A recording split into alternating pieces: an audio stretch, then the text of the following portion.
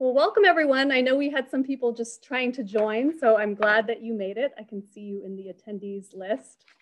Thank you for joining us tonight for our local history talk with Stephen Gilbar. It's about literary history in Montecito. My name is Kim Crail, and this program is being hosted by the Montecito Library, also in partnership with the Montecito Association History Committee. And we'd like to give special thanks to the Montecito History Committee Chair, Trish Davis, for her help with our local history series. So our presenter this evening is author Stephen Gilbar, who is a 43-year resident of Montecito, and he's written more than 20 books. His most recent, which was published in 2021, is Published and Perished, Santa Barbara Writers Remembered, which includes some of the writers you will hear about tonight. If you have questions, please save them for the end, and we hope we have time for Steve to answer some of them. And please join me in giving Steve a warm Zoom welcome this evening. Welcome. Now, I'm going to assume that you have all been vaccinated, so if you don't mind, I'm going to remove my mask, okay? You can do the same. Now, it was my original intention to give an hour's talk about writers with a Montecito connection. I didn't want to say Montecito writers because, as it turns out, none of them were actually born here. Some lived here for a short time. Others made it their home late in life, but all, I hope, are interesting. As I was collecting authors, I realized that there were a great many more than I had expected. So I broke the talk into two parts. Last month, the writers included Sue Grafton, Fannie Flagg, T.C. Boyle, Ariana then Stasinopoulos Huffington, Doree Carter, and others, well-known and obscure. Today, there's a new list of authors, perhaps less well-known as the earlier ones, but I think you'll find it interesting. Oh, one other thing. If you've come here expecting deep literary criticism of the works of our writers, you know, structuralism, postmodernism, semiotics, etc., you know, the English major stuff, you will be disappointed. No academic lit crit here. This will be rather a lighthearted look at some writers who have called Montecito home. I've limited the talk to men and women who are principally writers, thus eliminating the many celebrity autobiographies and how-to authors, charming as some may be. So no Oprah, no Meghan, no Rob Lowe, Ellen DeGeneres, Carol Burnett, Dennis Miller, Tipper Gore, well, the list goes on. Now, some Montecitans have written very fine books to tell a story of survival over disease or through war. For example, Karen Fennell and Beverly Hyman Feed. As fine as these books are, they are not, I quote, literature. Again, whatever that may be exactly. And two of our greatest food writers called Montecito home, and one still does. Julia Child, she lived in Bonnymead and then Casa Dorinda. And happily still with us is the irrepressible Betty Fussell, also at Casa Dorinda. I've also not included journalists as such. Oh, and Montecito has a connection.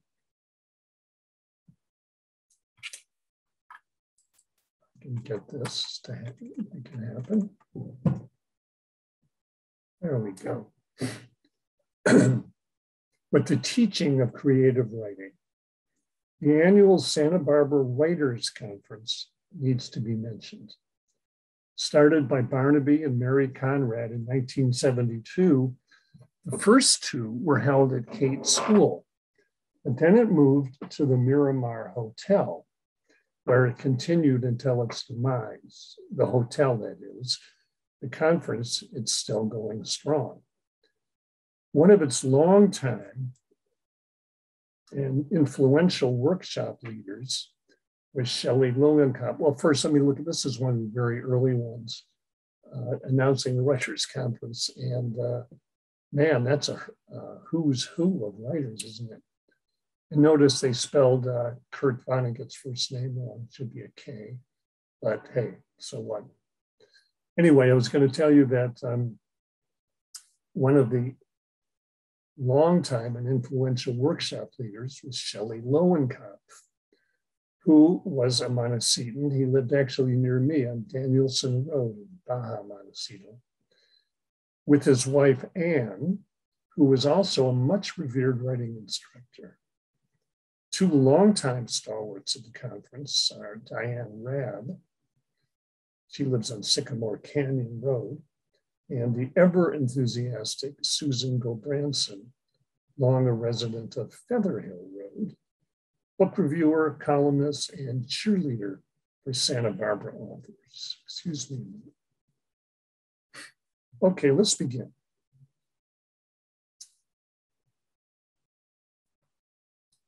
Jean Harpinist. Her novel, A Brief History of the Flood, tells a story that is often told by writers. You know, the manic depressive mother, the drunken father, and the children caught up in the chaos.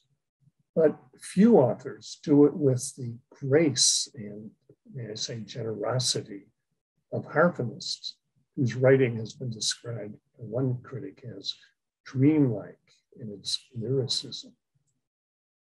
Like the young narrator Lillian, Harpinist grew up in the 1960s in a large family in a small town in rural Minnesota. She left home after high school for a series of secretarial jobs before finding her way into a marketing career that led her to New York. Eventually, she resigned a position as a product manager for a consumer goods company to pursue a business degree at New York University.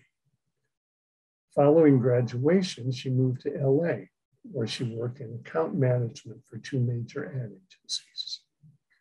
Now, how did a successful businesswoman become a novelist? What happened this way? In 1990, she was home on medical leave from her ad agency, recovering from what had been diagnosed as chronic mononucleosis. After 2 years of being nearly bedridden, she began, she later wrote, to have hours and occasionally entire days of feeling well enough to do something, when one morning the UCLA Extension catalog slipped from the stack of mail I was reading in bed. Idly, I flipped through it, and just as idly, I reached for the phone and registered for a course called Writing from the Inner Self. This was a whim, she said, but I had to get out of the house. I had to produce something, and I had exactly nothing to lose. This was a low-cost, low-threat, no-credit course. Besides, how difficult could it be to write from the inner self? Well, after years of living in Manhattan and even more years of living in Los Angeles, the first assignment of my first writing course spun me around and pushed me back toward rural Minnesota. The structure of A Brief History is largely a result, she says, of my first ever writing assignment. There is at least a kernel in each story. Memories can never be facts. I've stolen these from my remembered childhood to write my fiction. It's a method that set these stories firmly in a landscape, both human and geographic, of my childhood. In 1994, after a decade in LA, she and her husband bought their house on Posolipo Lane. It had been built by Kenny Loggins in the late 1970s.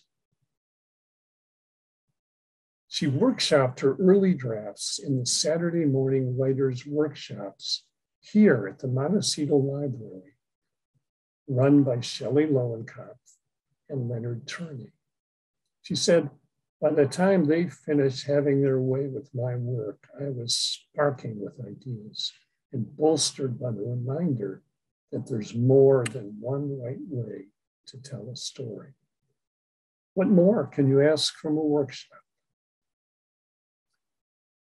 After many years of gestation, when she felt it was finished, she was fortunate to have it bought and published in 2002 by one of the most prestigious publishers in New York, Alfred A. Knopf, to rave reviews and thousands of appreciative readers.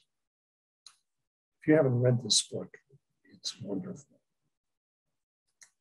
Okay, let's move on to our next writer. This is Leslie Zemeckis. Now, when she was Leslie Harter, she came to Los Angeles in the 1990s to become an actor. With her beauty and sex appeal, she was soon getting parts in movies and TV series. Her roles changed in 2001 when she married the acclaimed director, Robert Zemeckis. Other talents were able to bloom, including writing, producing, acting, and making babies, 3 within the next 6 years. Now, this is how she became a writer.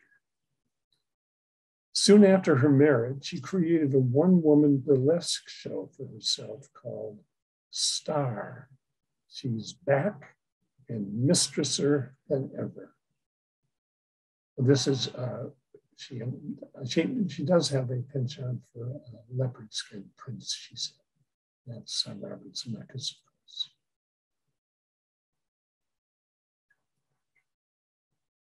Okay.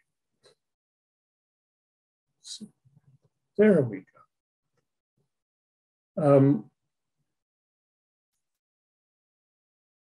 In this one-woman burlesque show she created, it was Star with 2 A's. She's back and mistress-er than ever. Star is, in Zemeckis' own words, a quote, gold-digging slut, hungry for sex and happy to be a mistress. And she performed it in various LA clubs, including a 6-week residence at the Conger Room in 2005. She later produced a mockumentary based on the character that starred Carrie Fisher and Jeffrey Tambor. Now, curiously at the time, though she knew of the word burlesque, she did not actually know much about it. So she started researching it, became so fascinated with the subject that she decided to do a documentary. With no prior knowledge, except my belief I knew how to convey a good story, she crisscrossed the country for 2 years, interviewing anyone she could find who had worked in burlesque. Result was Behind the Burly Cue. It debuted on Showtime in 2010. However, there was a problem. Quote, I had too many stories. They couldn't all make it into the film, so I decided to write my first book, Behind the Burly Cue, published in 2013. So she became an author. She explained her interest in this way. I've always been drawn to those we label and whose stories hasn't been told. I love history and became obsessed by certain stories of certain women, usually that were once hugely famous and really were a huge influence on our pop culture, yet are forgotten today. We like to dismiss women in particular, saying stripper or freak or circus performers. No one has gone behind these labels for the women to find out who these people were. So she followed through with 2 more books, Goddess of Love Incarnate, The Life of Strip 2's Lily St. Cyr in 2015, and Feuding Fan Dancers in 2018. At the same time, she's made 2 more documentaries about forgotten women, Bound by Flesh, about conjoined sisters who became huge stars in vaudeville, and Mabel Tiger Trainer, about the world's first female tiger trainer I think I skipped something that was sort of interesting, I think. Oh yeah, this is where she lives. This is Holly Oaks, beautiful estate in Sycamore Canyon. And the Zemeckis also have a castle in Tuscany, of course, pretty grand, and a home in Chicago.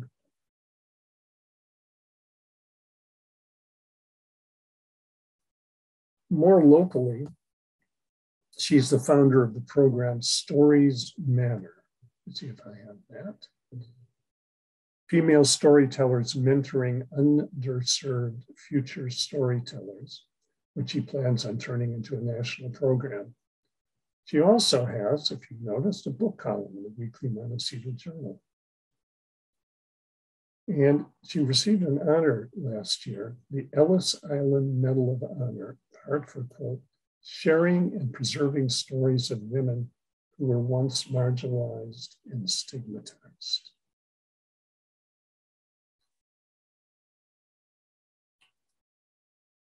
Thomas Sanchez, sometimes Tomas Sanchez. It was 1965. 21-year-old fifth generation Californian was living in San Francisco's Haight-Ashbury district with his partner Stephanie, a painter, and their infant daughter, Dante Paloma, and working on a novel.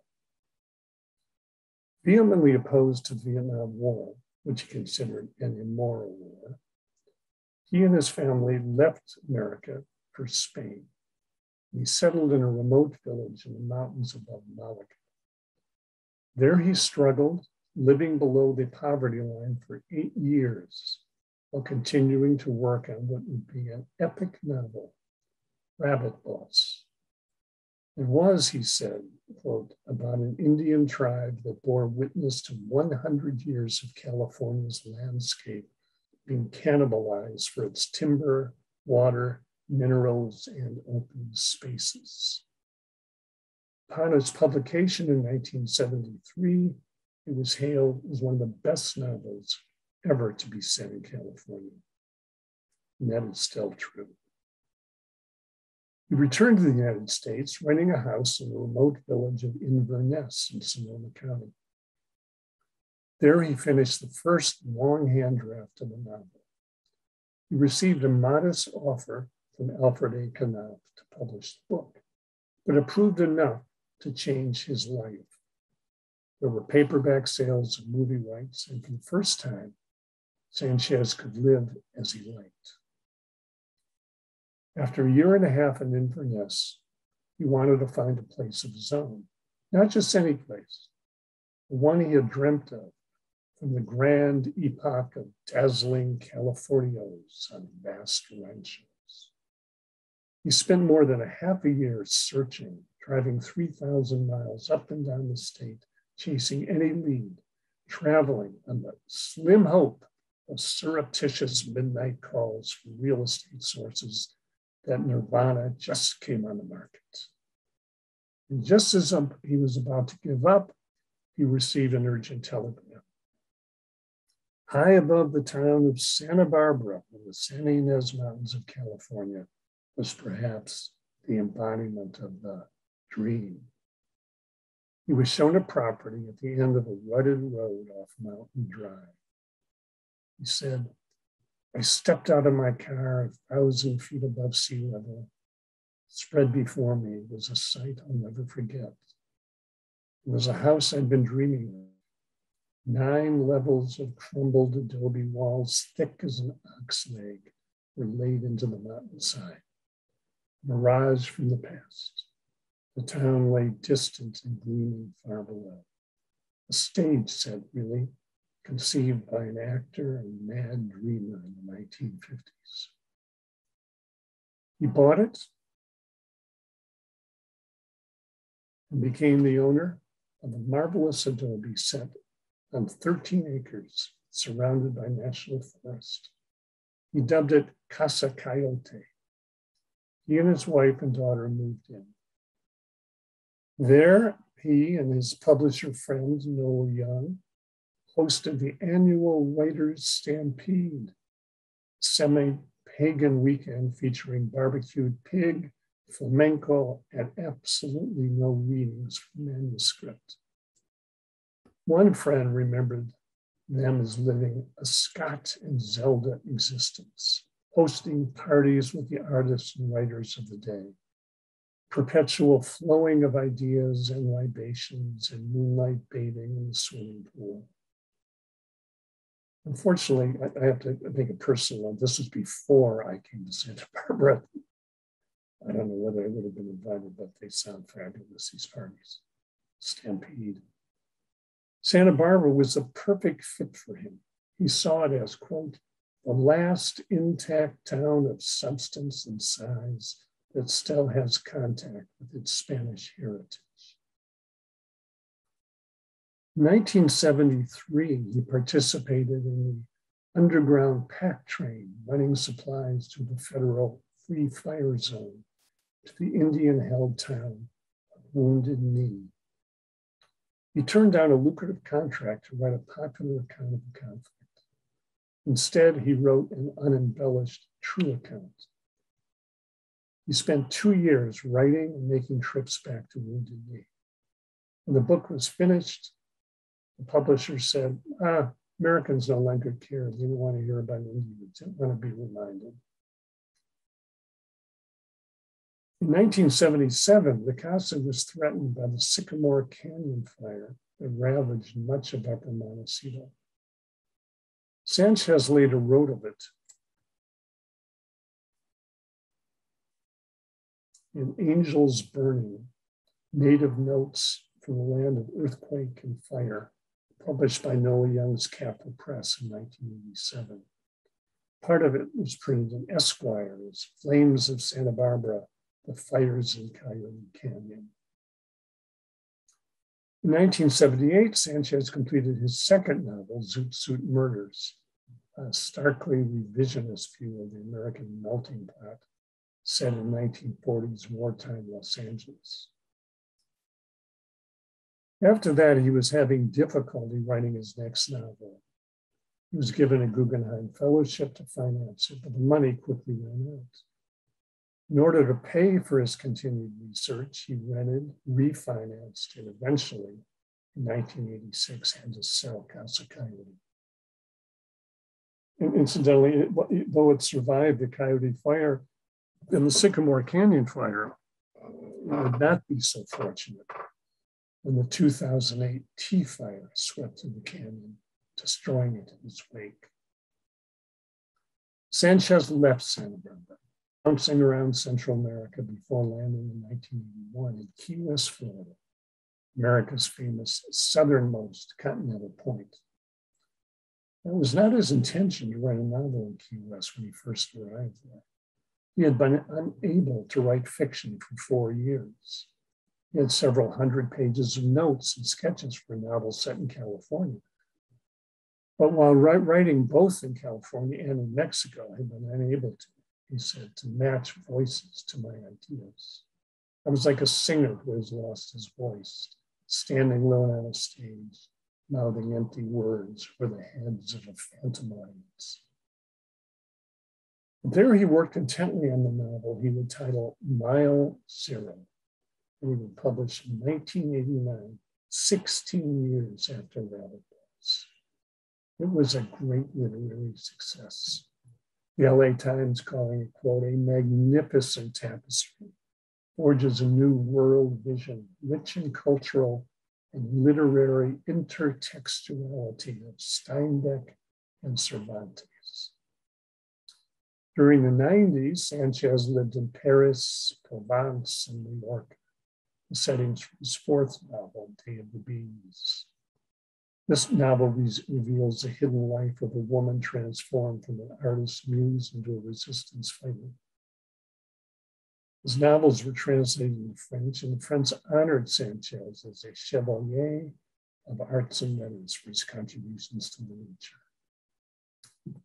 In the early 2000s, he published his fifth novel, King Bongo, set against the glamour and intrigue of 1950 Savannah. In 2013, he quietly returned to Montecito, working on his 7th novel, one that he had planned 50 years earlier when he was living at Casa Coyote. It is, according to his publisher, quote, a courageous adventure set in Santa Barbara during the era of historical missions and the inspiring grandeur of California wilderness. Last year, he was awarded the Penn Oakland Lifetime Achievement Award. Now, Sanchez is a very unusual writer because he refuses to have anything to do with the university, the academy.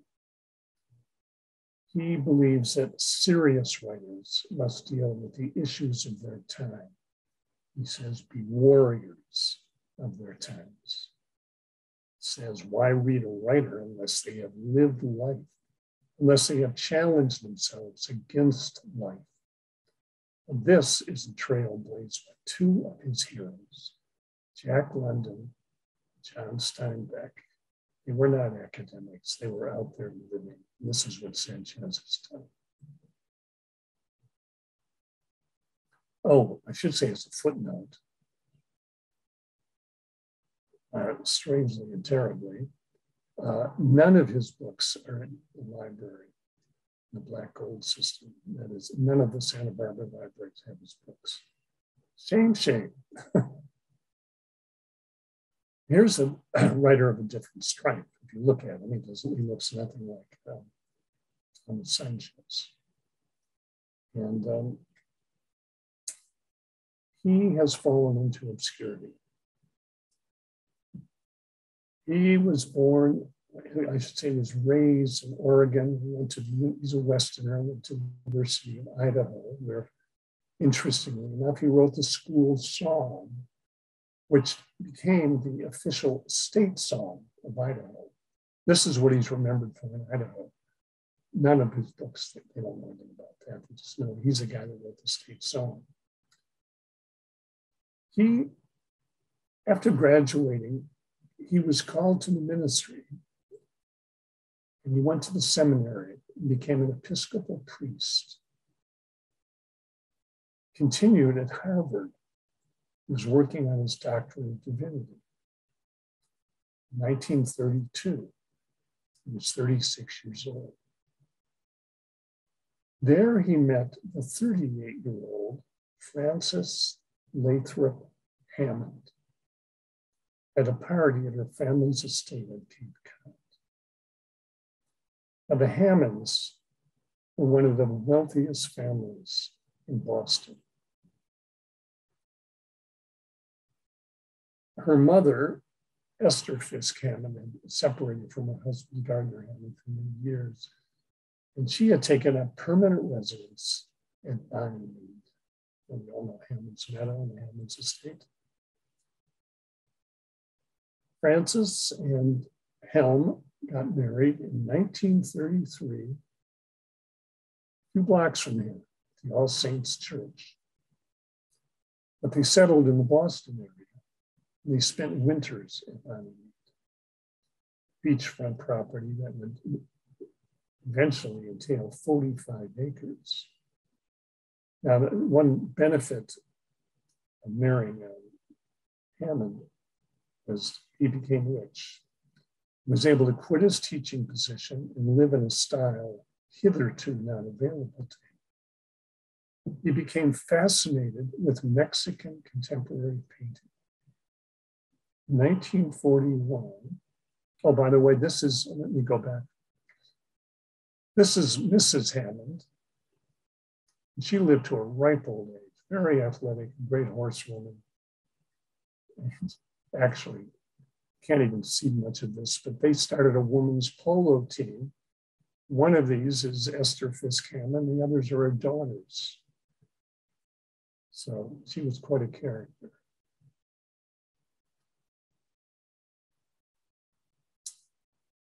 In 1941, he published Modern Mexican Painters. This is still in print. It's the only one of his books. He would have homes in Cuernavaca, Mexico City, and San Miguel de Allende.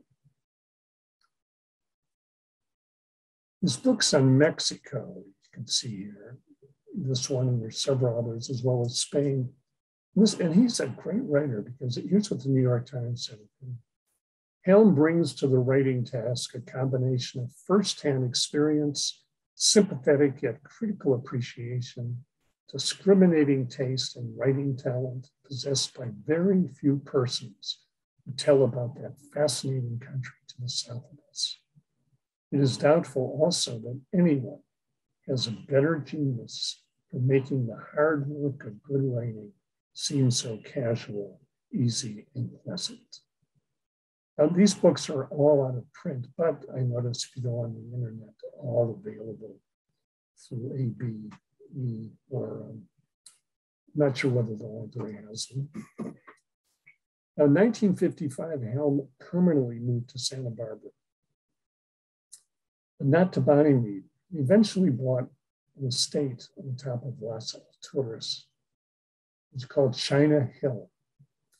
It had formerly been the home of Ina Campbell, the namesake of the UCSB Campbell Hall. And there he would play host to Sunday open houses that were a much desired invitation.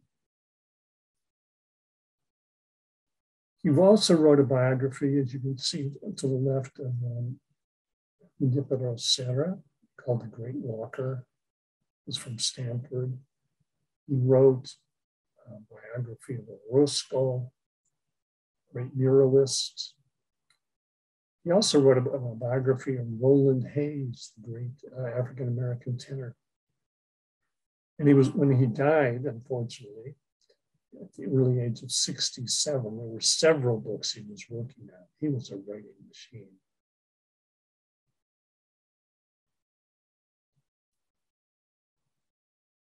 I'm going to skip this.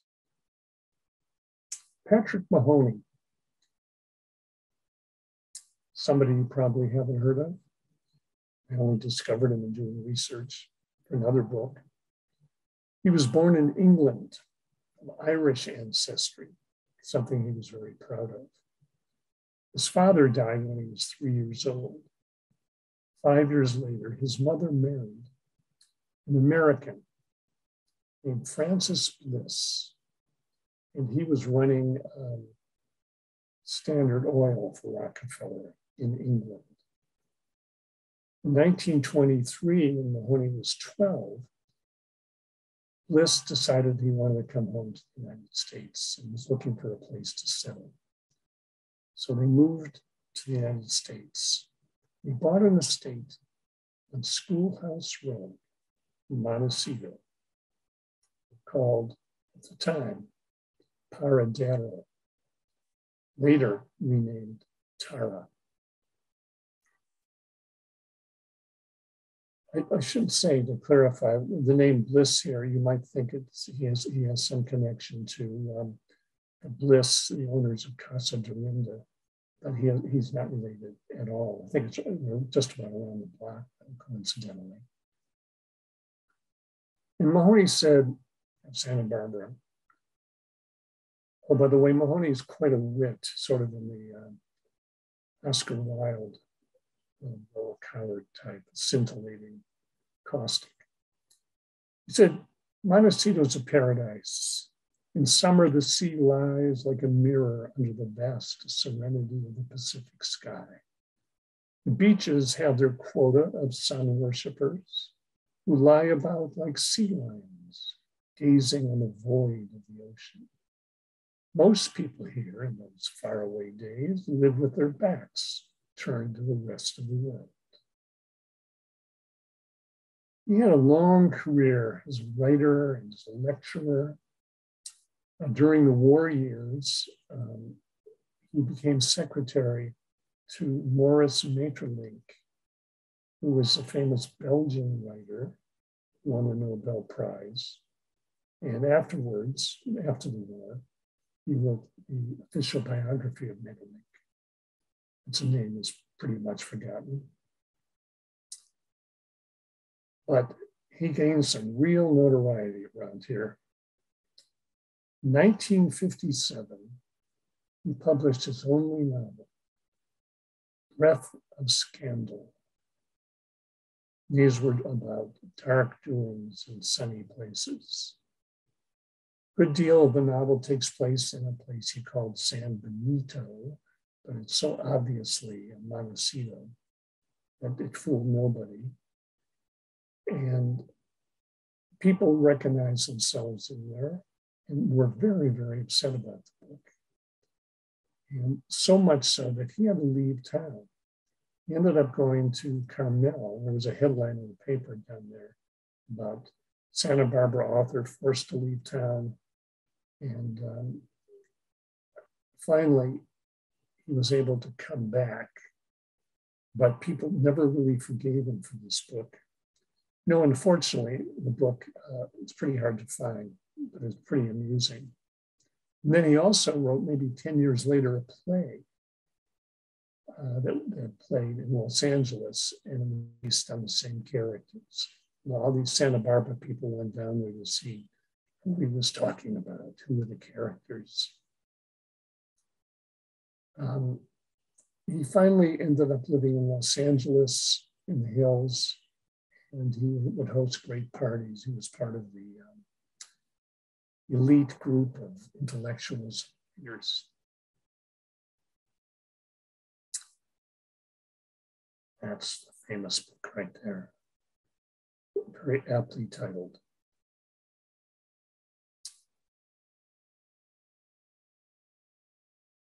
This is Charles B. Nordhoff. If you know your history of Santa Barbara, you've heard of Charles Nordhoff, his grandfather. He was a journalist in New York that came out to California to really publicize how great California was and what a wonderful place it was for people that were sick or ailing because of the sunny climate and the wonderful temperature, especially in Southern California. Excuse me. And he had special praise for Santa Barbara. This book was written in the 1880s in thousands of people coming from the Northeast to Santa Barbara who were sick and they wanted to get better, take the healing hot springs, be here. And this is really what started all the great hotels, Arlington and the Powder. In fact, he was so much appreciated that in the Ojai Valley, the town was called Nordhoff because the owner of the big hotel there, which was essentially the town, came out here because of the book. Well, what happened in World War I, because Nordhoff was a German name, and there was so much feeling against Germans, and they changed to Ojai. Still see there's a Nordhoff High School there. His father, the son of Charles Nordhoff, Walter Nordhoff, was also a writer. He lived in Santa Barbara in the 30s, and he worked for 10 years on a novel set in Baja, California, called The Journey of the Flame. And that book is now considered a California classic. Unfortunately, hard to find. But Charles, this is Charles B, we'll call him. He attended Kate School. When the war broke out, and I mean World War I, he went to Europe, learned how to fly, and joined the famous Lafayette escadrilles. There he met another flyer named James Hall. After the war, they traveled, he and Hall, and ended up in Tahiti.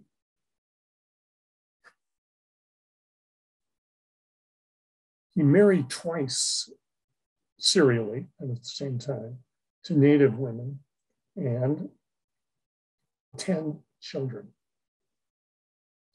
Yes, very prolific.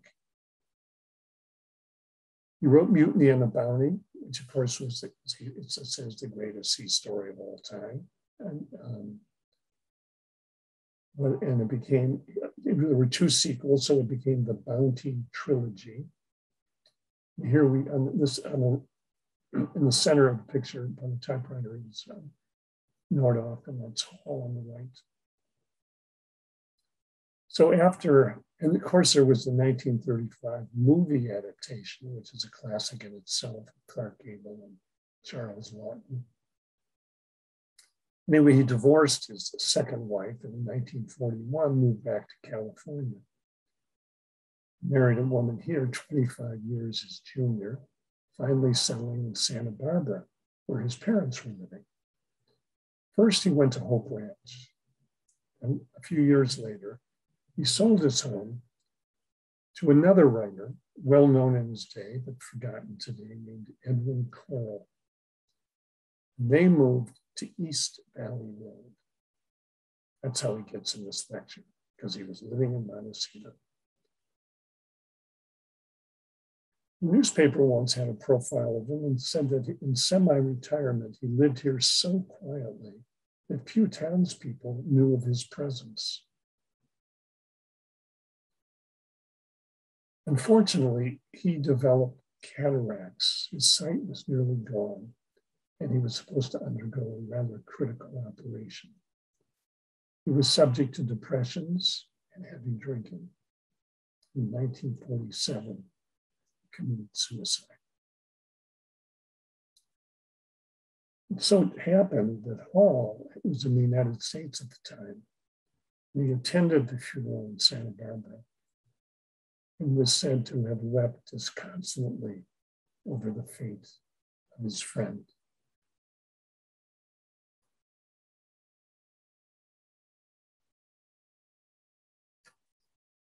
You know, I'm skipping a few people because I just don't have time. It's only 15 minutes left. But I do want to talk about this character. Douglas Adams.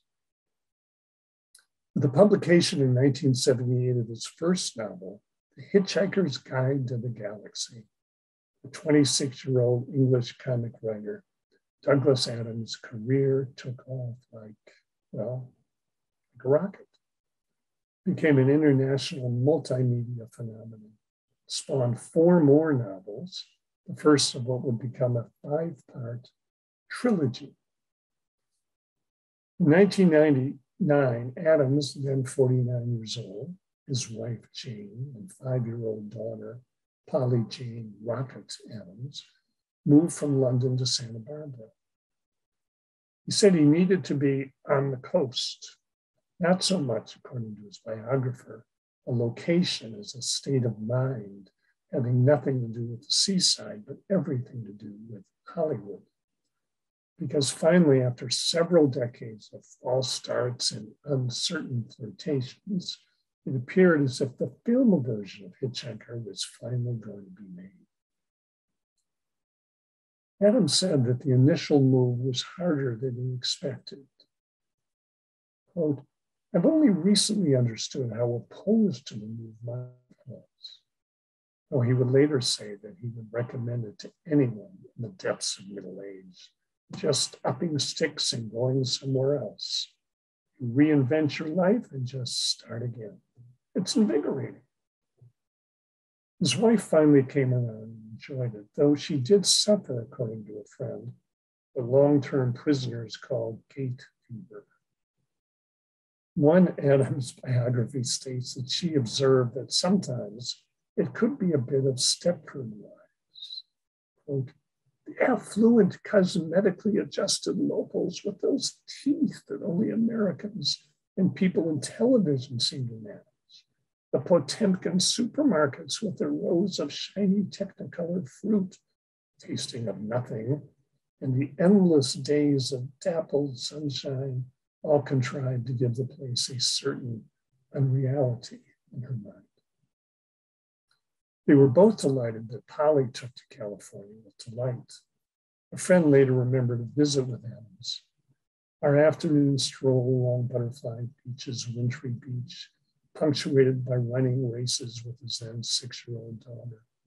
I'd never seemed so happy, and I had no inkling that this time together would be our last. We found a home in the hedgerow area of Montecito, which Adams described as a verdant village of Heinlein-esque gated enclaves, huge houses looking like escapees from the set of Dallas. Nevertheless, he did succumb to the Montecito lifestyle. He loved cars, especially finely engineered luxury autos such as Lexus or Mercedes. He indulged himself by buying a black Mercedes 500, which he would tool around the village.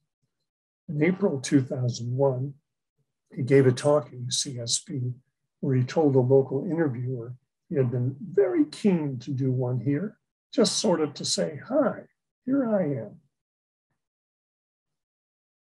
Now, an important part of his routine was working out with his personal trainer, Peter Park, at Platinum Fitness, a private facility on Middle Road off of Coast Village Road. There, Park would put Adams through a routine that had been devised for him. Friday, May 11th, 2001, resting from his regular workout, he laid motionless on a bench. Park called an ambulance, was taken to Cottage Hospital. He never regained consciousness. He had suffered cardiac arrest as a result of undiagnosed coronary artery disease. His wife said that his heart had just stopped, like one of his beloved computers failing to reboot. His funeral was held in Santa Barbara 5 days later. Excuse me while I sip some tea.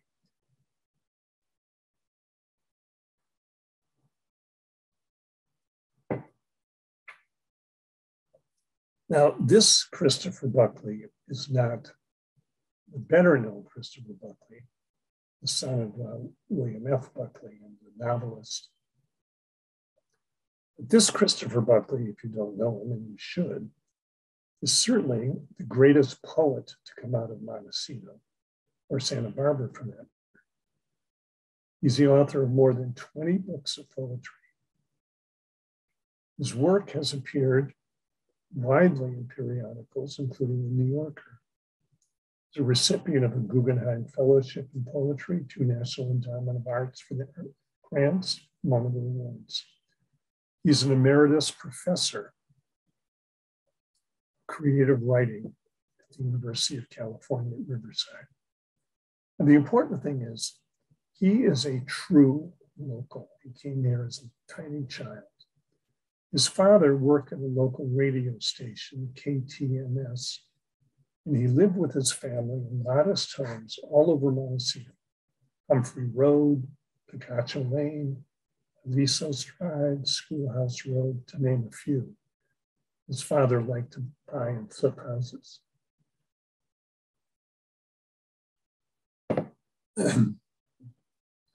Now, Buckley attended local parochial schools, Our Lady of Mount Carmel and Bishop Diego High School, before going on to St. Mary's College, and then an MA at San Diego State and an MFA at UC Irvine. When he retired from teaching, he came back to Santa Barbara, and he lives there today quietly on the Mesa, occasionally teaching poetry workshops at the College of Creative Studies at UCSB. Now, his poetry is wonderful, but what might interest us locals the most is his memoir trilogy. Beginning with Cruising State, that was in 1994, and continuing in Sleepwalk, California Dreamin' and The Last Dance with the 60s, and Holy Days of Obligation, Essays on Santa Barbara, in 2014. These chronicle his Montecito boyhood, one preoccupied with surfing, tennis, and cars. They charmingly evoke a lost era and are must-read for anyone interested in Montecito in the 50s and 60s. Excuse me. Here's a few quotes. Montecito was a suburb of Santa Barbara, and altogether it was a slow and sleepy place 2 hours up the Pacific Coast Highway from LA. We spent a lot of time by the beach, and the main attraction in Montecito for those tourists who did find us was the Miramar Hotel, where really anyone can walk on the boardwalk and beach and use the facilities reserved for hotel guests who had paid to escape Los Angeles. I went often with my friends and rode the waves on rafts, swam out to the float the hotel provided about 50 yards offshore. There was also a tennis court we'd use, and no one ever checked to see the guests. Again, I was alive and lost in the suburbs of Santa Barbara. Other than soda fountains and black and white films from the 40s, the only one I'd seen was in Montecito Village. Small group of shops just up the intersection of San Isidro and East Valley, the two main roads into our woodsy enclave. The southwest corner was taken up with the YMCA, a 2-story wooden building the color of driftwood with basketball standards and courts in the back. Across from the Y, the Isidro Pharmacy and Fire Station, a Standard Oil filling station, as my father still called them, and a horseshoe drive that looped toward the foothills and back, with the Isaiah Brothers Market at the top, a grocery store where everything seemed 15% better than anything at the Giordano's markets in Santa Barbara. The service, the tomatoes, the ground round, the meat counter, in a place where it all costs 30% more. Around the loop, there was a bookshop on the right side, a branch library, an art frame shop, and on the other side, coming down, a small post office, and realtors and other offices. This was the blueprint, the world day to day, my life, its repetition, the daily confirmation of my place on earth, which had yet to change. I really recommend these books to anybody. They're all available and they're great for the Montecito nostalgia. You know, I'm going to have to stop here because it's 5 to 6. And I had much more to talk about. No, I'm going to do a quick one. I'm going to have to skip. Steve, do you want to do a few questions before we wrap up? Yeah, why don't we do that? If okay. We have I think there's a Q&A box at the bottom, or it's on the bottom of my screen. And if you send in a question, I think we'll see it there.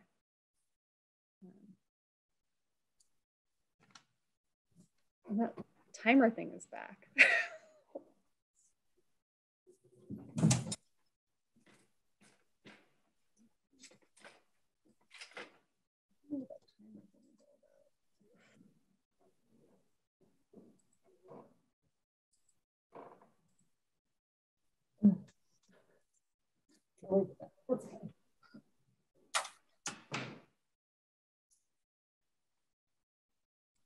Questions, please. Oh, I see Bill Valero raised his hand. I think I can let you talk. Hold on a sec.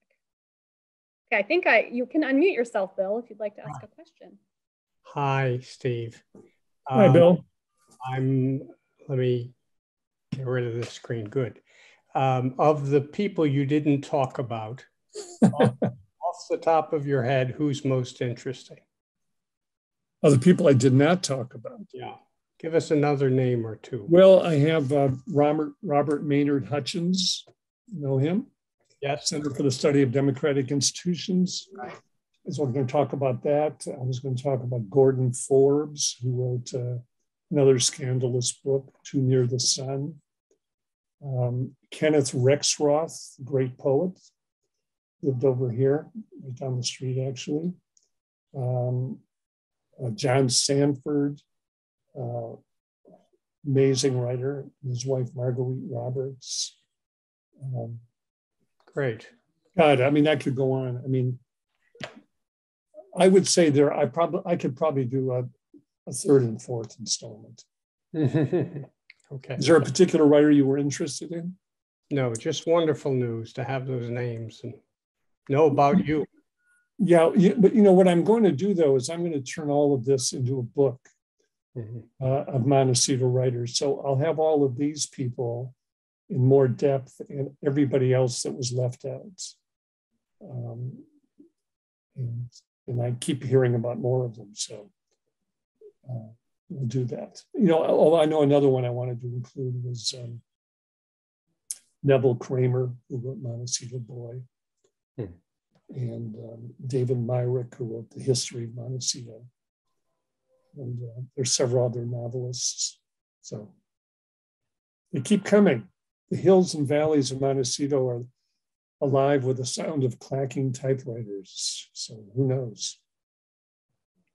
And I will look up your bibliography too. So, I have to admit that when Kim said that I wrote 20 books, I did not write 20 books. That would have been, even in my long years on this planet, would have been quite an effort.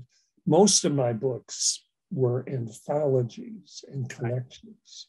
So I put them together. I mean, there was some effort there, but it wasn't like writing a novel, which could take years. I've actually written this last book I wrote about Santa Barbara writers. It was actually a real book written. Everything else are collections. Many of them about Santa Barbara. Anyway, what a treat. I couldn't get in earlier and Kim got me in and I much appreciate it. So you got to slip her a 20, she'll get you in.